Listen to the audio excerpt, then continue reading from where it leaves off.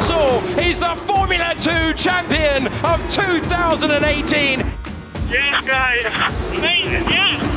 Here we go. An awful start for George Russell. He's lost major ground.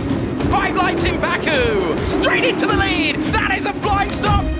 Oh, it could be contact, and there is, and it's a change of lead. That's absolutely extraordinary. Wow. Off goes Russell, off goes De Vries. Honestly, what is that guy doing?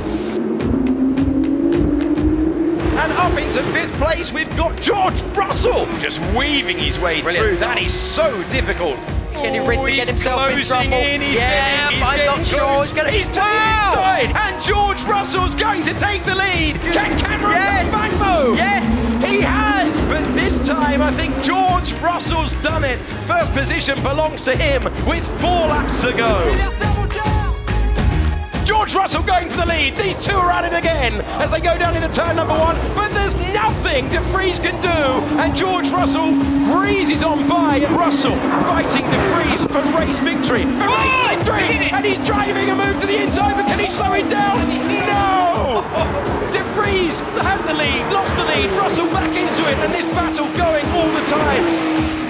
Oh, George Russell into the wall. One of the main contenders for the title. He hasn't had a lot of track time. This is his first time here in Monaco, but he's hit the wall and he seems to be out of the race. Once again, George Russell finds the barriers, and that brings a torrid weekend to a close.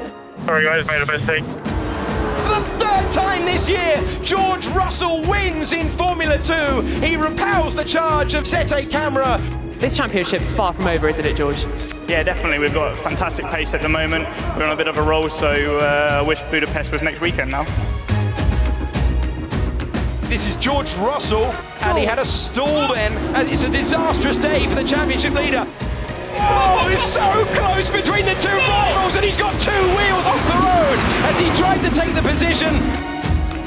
The championship rivals are so close together. He's got the momentum though, and he's paying back the close defence that we saw a few moments ago.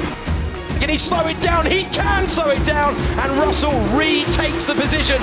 Absolutely vital stuff in the championship battle. George Russell once again wins in Formula 2 in 2018. A superb victory for him. Formula 1 teams are mad not to have you next year. I'll let you say that. I think that's a bit cocky coming from me.